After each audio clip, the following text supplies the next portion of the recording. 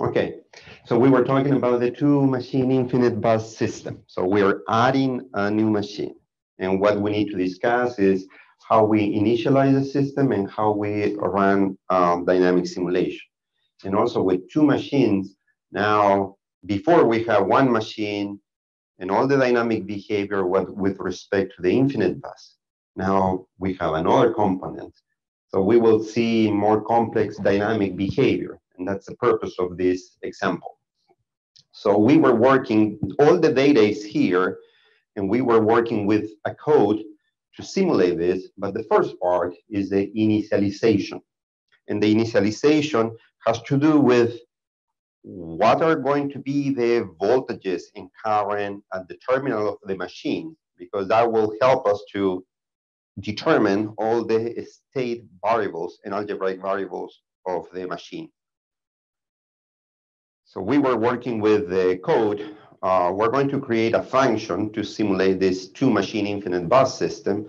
But for the moment, we commented this line, so it doesn't work as a function. And last class, we created the function for the data of the grid, basically the impedances of the line, and we obtained the Y bus of the system. And we were working with the Gauss, equation. So we have the system generator 2, bus 2, bus 4, bus 3, generator 3, bus 1. And this is the slack bus. And also it's an infinite bus. So this generator will have an infinite inertia. We don't represent this because the voltage at this bus will remain fixed, and the frequency at this bus will remain fixed because of the infinite bus. And this bus 4 has a load. So we discussed last time that we will need to consider the specified generated power for this machine and the specified terminal voltage for this machine. That will define a PV bus. And we have the specified generated power for this machine and the specified voltage at the terminal, again, another PV bus. But for this bus, what we know is the active and the reactive power consumed at that bus. Voltage in magnitude and angle here are not known. And we obtained the equation for this. And the equation for the recursive equation using the Gauss technique was B2 phasor, let's call it 3. There. So here we don't do anything, and the voltage B4 K plus 1 is exactly equal to that voltage. Okay, that's the procedure. Do you remember this from 421? Do you have any question? No? Okay, so what we're going to do now, we're going to continue with our code, and we're going to try to get this solution. Just one quick question. So I remember you saying we can use any method to get the current injections and bus voltages. In a simple system like this, if we use DC power flow and assume the bus voltage is at 1, is that going to throw off our dynamics too much? Yeah, because we will not be at the equilibrium point. And when you simulate from time 0, the system will have some dynamics already. And we want to start from an equilibrium point and see what will be the response of the system due to the short circuit, for example. But yeah, any technique that can give us a good solution for the system. Yeah. Or is that not good enough? The decouple might work too. Yes, yes. But you see, we use the flattest star here. And the flattest star that we are using is 1 angle 0. why we don't use the DC low flow to obtain an initial value for the angle. And instead of using a flat star, we use that initialization for the technique. That also will help. Okay, so what do we need to do here, and what is the process of this? The process will be, we need to assume a set of voltages. It can be the flat start, or it can be the initialization that David was suggesting. We can use the DC low flow and get a solution that is going to be better, right? What is the solution that is going to be with DC low flow?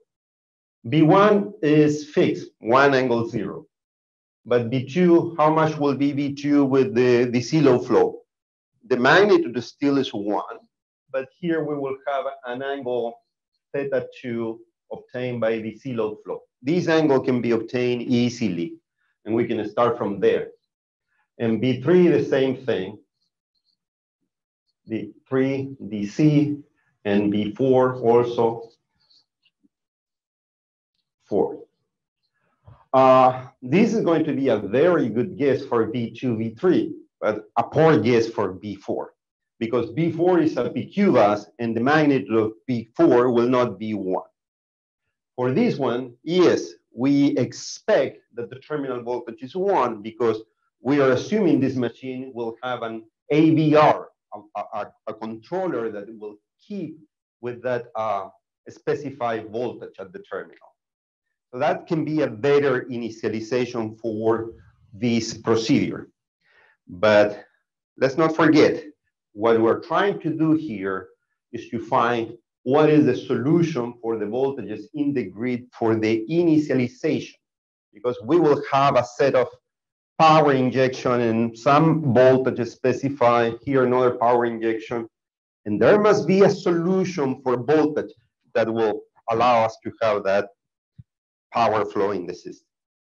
So the process again, we have an initial guess for the voltage. With that initial guess, we need to estimate the current. We talk about how we estimate the current. How we're going to... Here I have the equation for the Gauss procedure.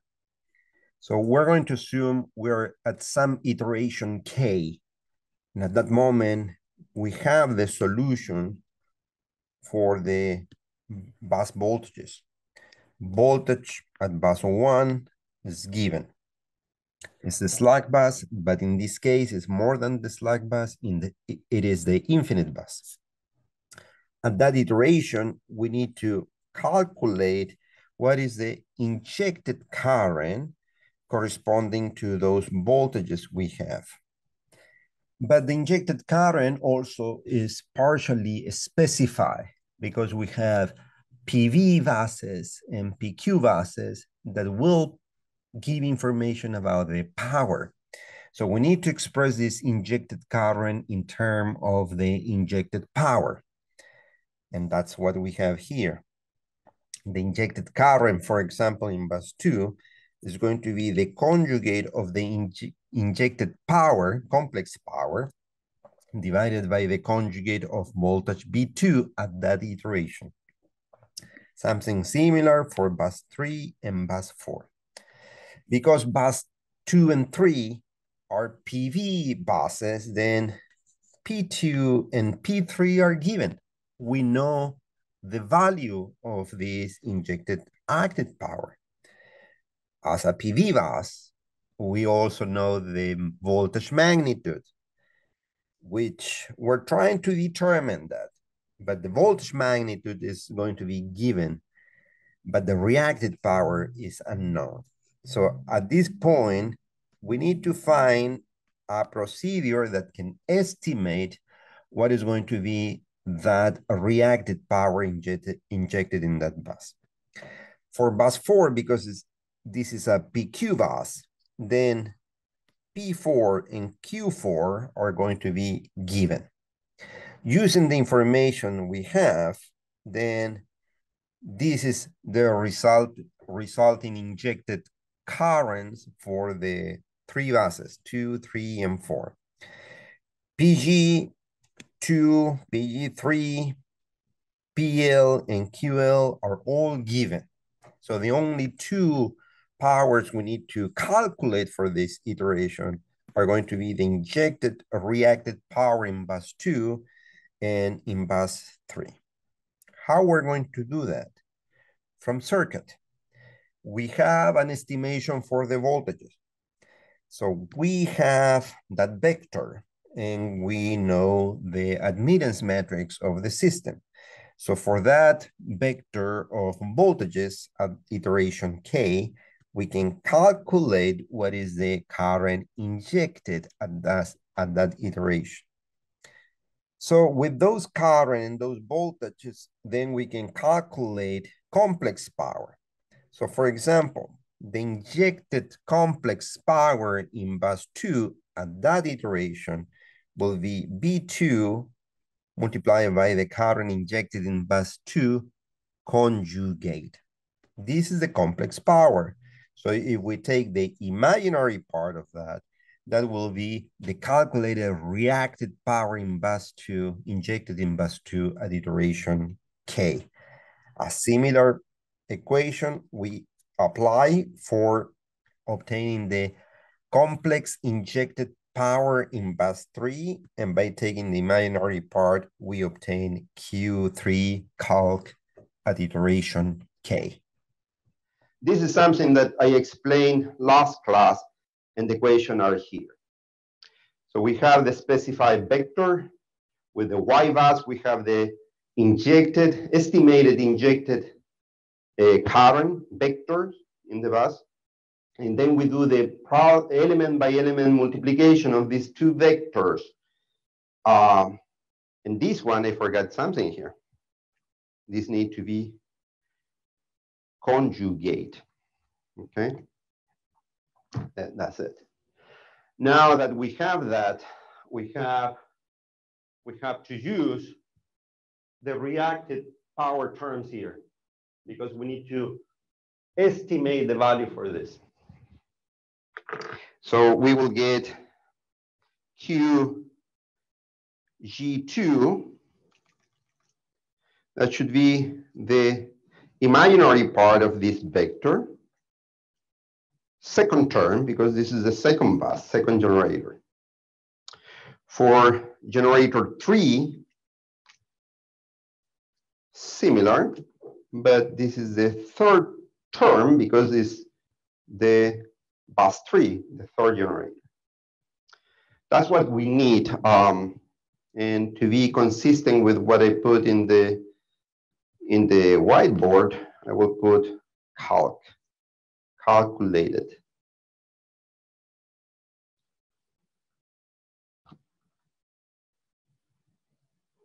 Yeah.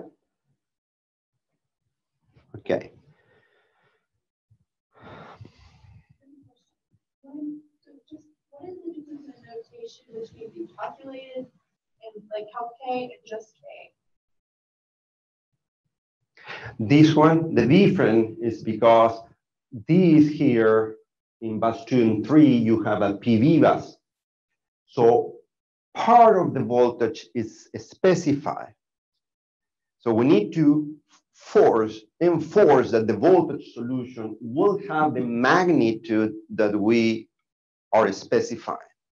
So when you do this calculation, you will get a complex quantity, and the magnitude might not be the specified. But what we're going to get from this is only the angle.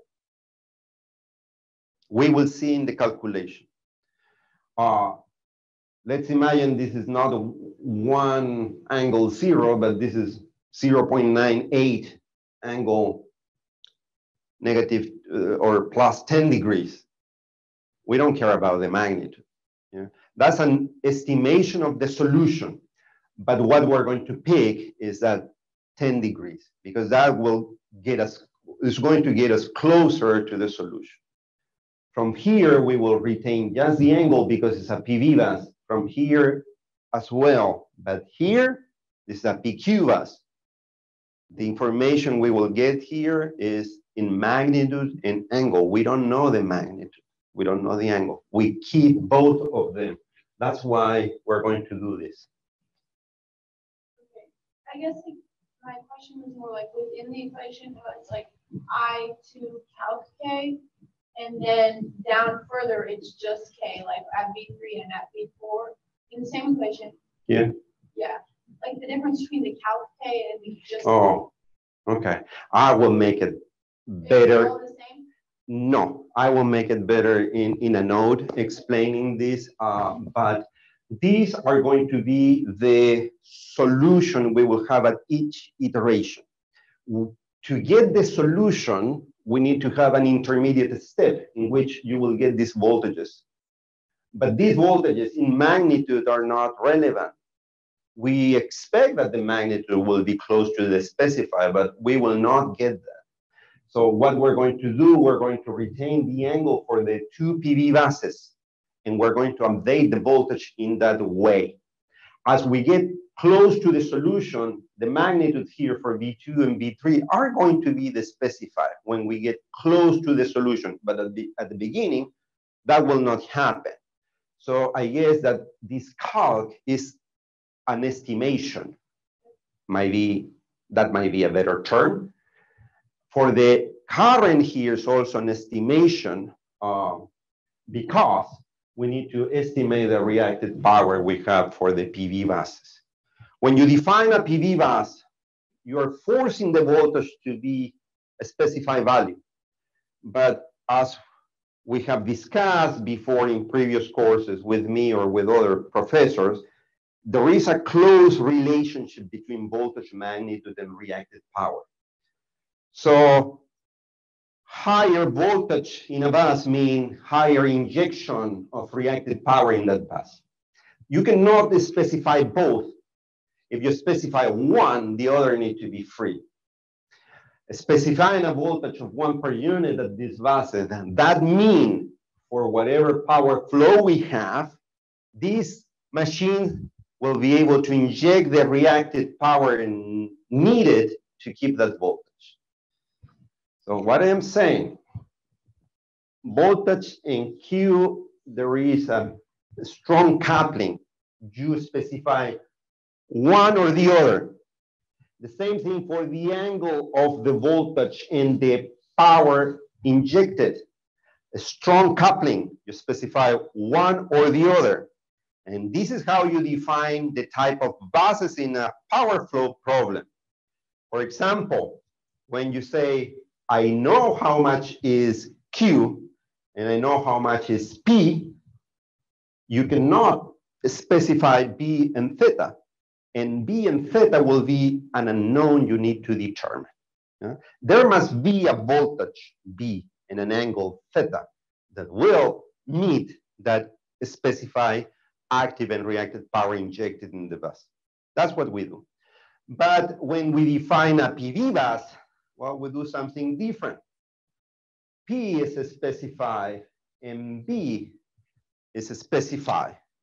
In that case, you don't know Q because you are assuming there must be a Q injected in that bus that will determine a voltage B. So in that case, in a PV bus, you don't know theta and you don't know Q. That's why we need to estimate this Q. And the only way to estimate it that we have so far is if we have a guess for the solution, we have a guess for the current, and getting the product of this, you get the complex power. The imaginary part is going to be the Q estimated. I guess this calc has to do with that estimation. There are things that we need to estimate because we're unable to get those values exactly. And this K alone are going to be the steps that we have. To get the solution for the voltages, we need to have these intermediate voltages here because we need to specify what is the magnitude for them. Is that better? Yeah.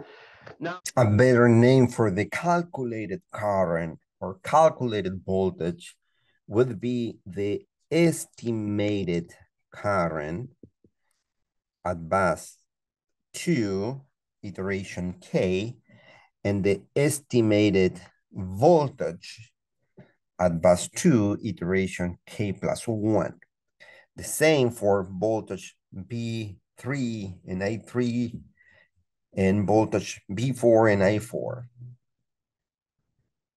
At each iteration, we will have a set of voltages solution.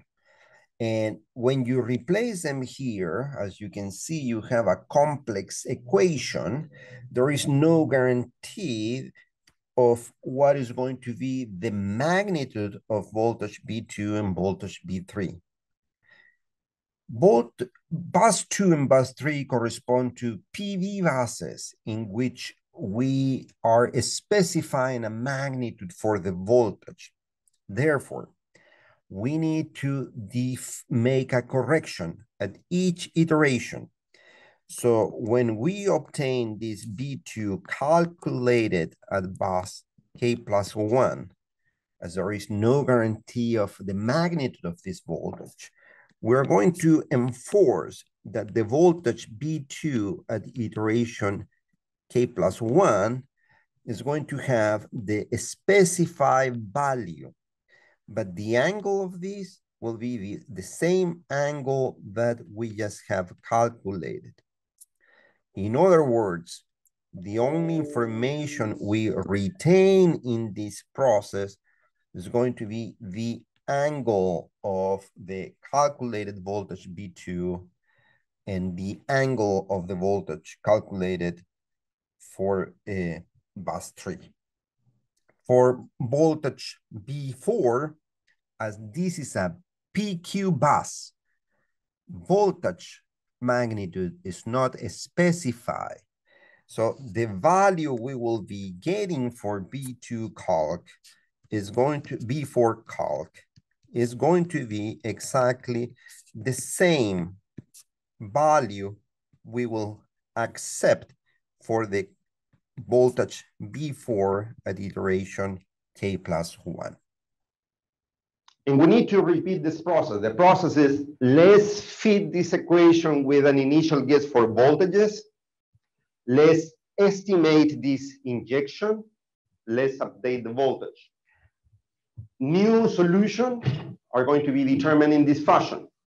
For bus 2 and 3, we retain only the angle. Bus 4, we take everything. With these new voltages, we are going to feed this equation with the same with these voltages, estimate the current, get new solution, and repeat the process. When we're going to stop, when we don't see any change in the voltages, that might be one stopping criterion. Yeah. Another stopping criterion could be the power calculated at each bus when you do this. If you get the right voltages here, the right voltages, and you do this product, you will have a current, the right current. Then if you get the complex power with these two vectors, then you should have the same specified powers that we have in the system. That can be another stopping criterion. Whenever we're getting close to the specified power, we stop. I think we can use that. So what we need here are the specified power. So we have, for this problem, we have P2 specified. How much is that? Is 1.6 for generator 2 and 0.8 for generator 3. And the load is negative 1.5. So we can use this and define this initially. And 4 specify, is because this is a load, is negative 1.5. And the other that is specified is Q4 specify, which is the negative of the reacted power consumed at the bus, negative 0.5.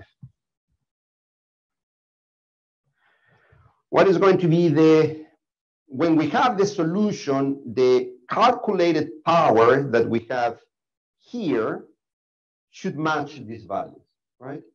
So we can define delta power. delta P. And that delta P will be the specified power on bus 2, bus 3, and bus 4, minus the active power that we are calculating with that S vector. And that is going to be the real part of S vector. But S vector has 4 terms, so we need to pick from bus 2 to bus 4. So that's the delta power for P, and delta power for Q will be just 1 term, which is going to be Q4 specified minus the imaginary part of the complex power in bus 4. So we're going to look at the delta power. When delta P and delta Q are 0 or below a tolerance, that means that we got the solution. So we can define here the error. This delta P can be positive or negative. So first of all, we need to take the absolute value of this. That's one. Delta P, as you can see, has 3 terms. So what we can do here, we can take the maximum of those 3 terms. If we make sure that the maximum is below the tolerance, all the equation will be below the tolerance. So we can do that. And from here, we will pick 1 term. But also, we need to get and compare what happened with the reactive power. The reactive power is just for bus 4, you have just 1 term. So you will have 2 terms to compare. So here you will have the maximum term from the delta power, P, and the delta Q. And here we will need to have another maximum, because here you will have 2 terms, 1 for delta P and 1 for delta Q, and you will pick the maximum. We will define a tolerance. What is a good tolerance for power injection? We're talking per unit. What is a good value? Okay, so 1 to the minus 3 per unit. And we will repeat this while the error is still greater than the tolerance, repeat. So we need to do that. We have an initial guess for the vector. So I guess we have this in B vector. We have B1. B1 is B1, it will not change, right? So we can define as a fixed quantity here.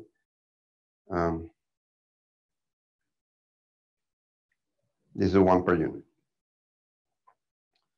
So B1 will not change. But then we have B2, iteration K. And this one is going to be the one we obtain from that B vector, and that's going to be the second term. Then B3 K will be the third term, and B4 K will be the fourth term. So we have the voltages. Do we have the reactive power here to do this calculation? Yes, we calculated that here. We have the reactive power calculated right there. It's already calculated. With the initial guess, we have those values. So we're going to start writing B2 calc. And this is going to be parentheses. The first one is going to be the current injected in bus 2. So that's going to be PG2. How do we, P2, we call it P2. P2 specify, and then the negative of Q P2 there. Is that the value? Yeah, P2. Yeah. And then the reacted power is QG2 column. And we will have to update that value. QG2 calc. And then this is going to be divided by the conjugate, conjugate of the voltage P2 K, P2K. The next term is this one right here. So we will need to repeat this. So we have Y bus 2, 1 multiplied by B1, and then Y bus 2, 3 multiplied by B3, and Y bus 2, 4 multiplied by B4. And yes, these are B4K, B3K, B1 is fixed. And all of these need to be divided by Y bus 2, 2. Okay? Are you following this? Yeah? Okay. And then for the next line here, because the equation is pretty similar, we're going to copy and paste and make the changes. P3, this is the power P3 specified. This is the reacted power Q3. This is the voltage BG3. This is Y bus 3.1, Y bus 3.2. This is voltage P2. And bus 3.4 voltage B4K.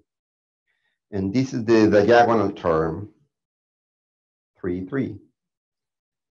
And the last one is B4. We have P4 specified. Do we have that value? Yes. And then Q4 specified.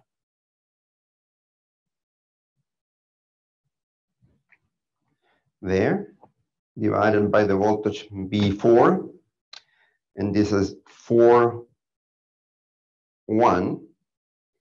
This is going to be 4.2 voltage B2K, and this is 4.3 voltage B3K. All of these divided by 4 and 4. Now we need to update the voltages. We have the voltages here, but we need to update them. So B2K, the new value for B2K is going to be the V2 specified. Maybe we can define that here too. B2 specify. This is 1 per unit because these voltages can be different from 1 per unit, and B3 specify. In this case, it's 1 per unit. So this is B2 specify multiplied by the angle. And that's going to be exponential of J angle of B2K. That's the only, B2 calc. Thank you. There. That's the only information we're updating. For voltage at bus 3, something similar. This is B3 specified, but this is B3 calc. And this is B3. And the other is the one that we just obtain completely because this is a PQ bus. So we are supposed to have new values for these voltages that are supposed to be better than the one we obtained before. Now, how do we know if they are better? What do we need to do? Delta P and delta Q. So to do this, what do we need to do? Calculate current injected. So that's Y. We can, I think that, did I call it Y vector? I vector. This is I vector. It's going to be Y bus multiplied by B vector. And B vector should be B1, B2K, B3K, and B4K. Now with that, we get the complex power as vector, and we repeat what we did before, is B vector. Let me define this as a B vector.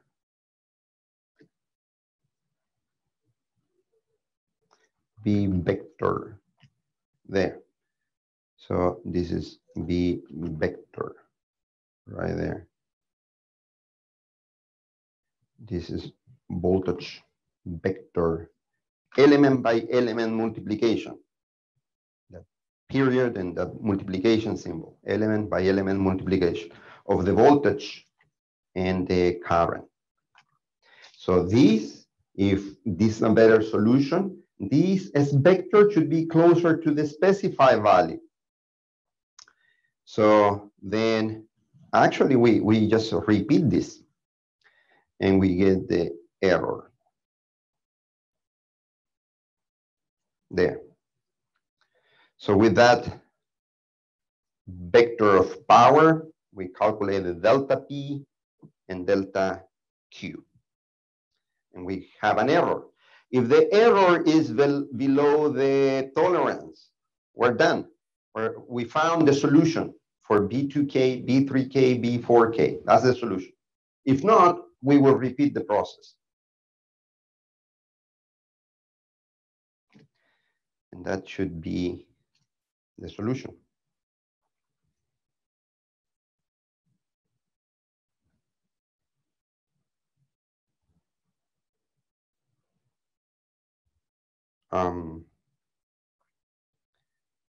Let me put this B2K, B3K, B4K for now. There. I'm going to stop right here. Yeah. Is it going to work? We will see.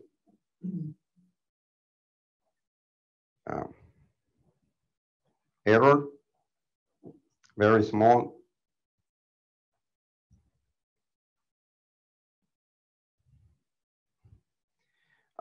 This will, I will have to write it here, B2K, B3K, B4K.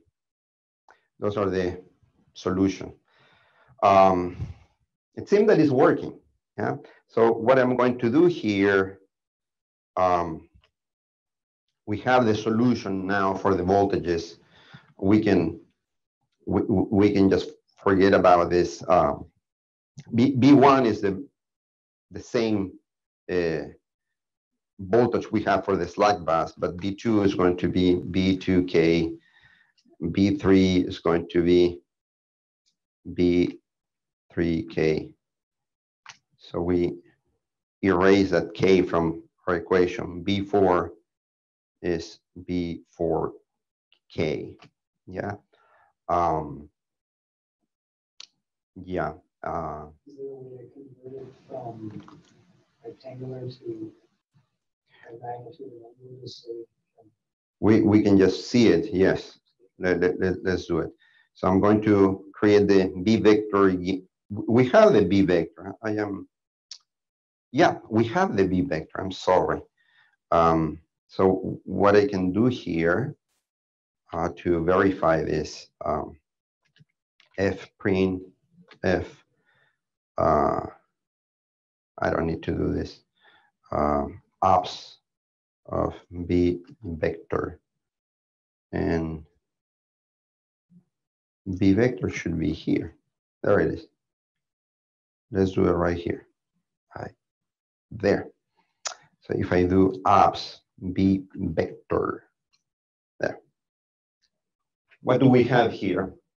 The magnitude of the voltage at bus 2 and 3 are the specified. So we got the solution. So here we can get the angle of this, and that's the angle that known actually for the power flow problem. We can convert these to degrees, and those are the degrees for the bus voltages. Okay. Up to here, what do we have? We have a power flow solution, but we're not done with the initialization. What do we need for the initialization? The initial variables, all the... Which variables? For each machine, state variables and algebraic variables for each machine. Now we know what we didn't know before, because before it was easy. We talked about this. You have a generator in an infinite bus. And I asked you, do we need the voltage at the terminal of the machine? And Ryan said, no, because we have all the variables that we need. Because we knew the voltage at the slack bus. We didn't need the voltage at the terminal bus. But in this configuration, as you can see, we need to know the voltage at the terminal bus. There is no other way around. We obtain the voltage at the terminal, solving the power flow. Now with that terminal voltage and that injected current in that bus, we can initialize the state variables and algebraic variables for the two machines, and we will have our initialization. With that, easy peasy. We program the equation as we have done so far, and we should be able to simulate this dynamically. Yeah. The terminal you have as the slack bus, or are we referring to the terminal of each machine? Oh, I pointed here, but this doesn't have any dynamics involved. So I am actually referring to machine in bus 2 and bus 3. These are the ones that will add dynamics into our system. Okay? So any question? I know that maybe this was a little bit long, but I think that it's convenient to review the power flow solution and to understand. And actually, any technique might work. All we need to have is a solution. Voltages. We need to know what are going to be the voltages in the grid that will satisfy this power flow in the system. Okay? One quick question. So even the voltage at bus 4 is positive. I mean, not the voltage, the angle is positive.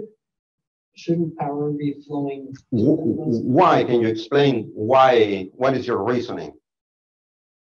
Because if the angle at the slack bus is 0, and the other two are generators, and so all the power going anywhere needs to be flowing to the load bus. As the angle of the load bus should be negative if power is flowing to it, right? Yeah, right. So what David is talking is about a rule of thumb that we typically apply to power system. And the rule of thumb has to do with the angle. For example, Ryan, if you have 2 points, give me a few more minutes and we will finish. Point A and point B in the system. If you know the angle in point A and point B, can be Arizona. Is there any state with B? No. It could be city A, city B, 2 buses in the grid. And I tell you that this one is greater than that. What can we infer? That A is sending power to B. What power? Well, a positive power. Active power in general. So that's, it seems that that's what we have. There is a power flow going from the slack bus to the bus 4. We need to check that. Yeah? We need to double check that. And for the reactive power, what can we say if that is like that, Ryan? That That's tricky. Tricky because the reacted power has a nonlinear, more nonlinearity than the other relationship. Yeah. When the angles are smaller, this is a very good rule of thumb for the active power. But for the reacted power, not that clear the relationship. But we can expect somehow this. If you have a voltage at bus V greater than the voltage at bus A, well, what do you expect? Which reacted power? Yeah, that's hard to justify, but we should expect something like that. So we will check. We are done with this power flow solution. We will do the initialization. What about on Friday? We come and check this. So what would be a reasonable way to check this? Let's determine what are the power flow in the system. It seems that these should, because it's leading this voltage, it seems that the power should flow up. This is 1.6. This is 0.8. This is 1.5. That doesn't seem that the power should flow up, right? Some of the power should flow down because you have an excess of generation with respect to the load at bus 4. But we will check that, yeah? Yes, yes. Okay, any question? The code? Yes, I will do that, okay? And this Friday, hopefully we're done with this and we will move forward to the next chapter. Thank you, guys.